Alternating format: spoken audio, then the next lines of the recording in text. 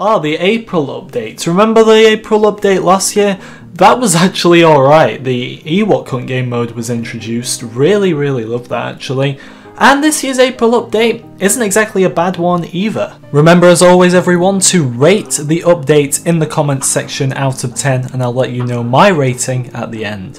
Capital Supremacy makes its debut on Kashyyyk, and I will say that I much prefer playing this game mode on Kashyyyk than I do Geonosis. The map Kashiro Beach actually works really well, and I was thinking like, am I gonna get bored of this quickly because it's on a map we've already got? And yes, while there are adjustments made to it, there's environmental clutter thrown in where it's not usually there, and the Separatist vehicles have got the Separatist paint job, which I love. But you know, with these minor changes, am I gonna get bored of it quickly?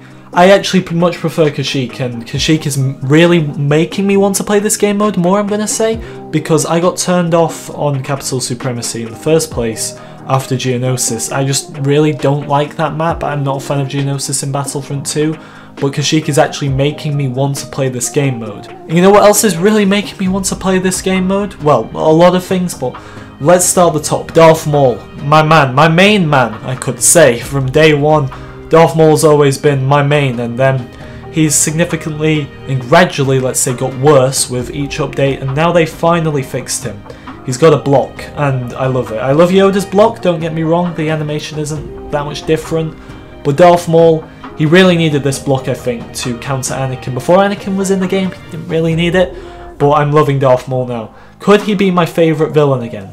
That's not me saying he's better than Palpatine or anything like that, I'm just saying for my playstyle, I think Darth Maul is back at number 1 for me. But Yoda now can jump higher and block as well, really loving that. Obi-Wan Kenobi's got his old jump animation back, the chosen one, or the nerfed one as they're calling him. Anakin, still, there's a significant amount of skill I think you need for Anakin here, but at the same time, if you're against the right players at the right time, then you can still dominate with Anakin. I think I'd leave Anakin how he is for now, see how it goes down with people. We probably need to test out this guy over a period of time, and then we can see where that leads us. Vader can jump higher now. Chewie's got a buff, and I'm loving Chewie. His ground slam isn't glitchy, or it hasn't glitched for me yet. Really loving Chewie. I have to say though, my favourite thing about this update is being able to stare at the Princess Leia skin. You know, who needs to play as these skins? That doesn't matter. I absolutely love just sitting in the menus and staring at Princess Leia. Now, I think we all do, but let's be honest here.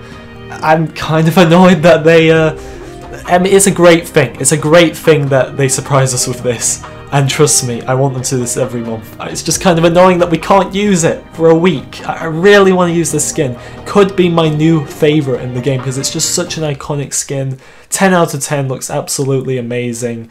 And overall, I just want to get playing with this skin. Also, I want to give a shout out to DICE here because this is something really small, but it's something I've been wanting since Capital Supremacy arrived. And that is a permanent tile in the selection screen. So yeah, they added this. I'm not being sarcastic or anything. This needed to be in there because something I've noticed with Battlefront is when they don't add in these permanent tiles and it's just an annotation on the home screen, the game modes always seem to be like glitchy. Is that just me? So I'm glad, I would say now this game mode is properly cemented into the game.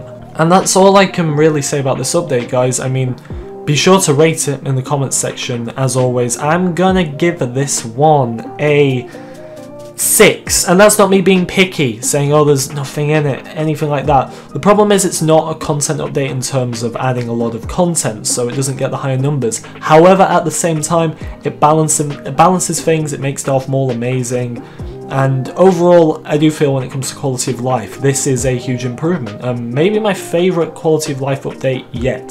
So, yeah, 6 out of 10 for me, guys. Let me know what you think in the comments section. Thank you very much for watching, and I'll see you all next time.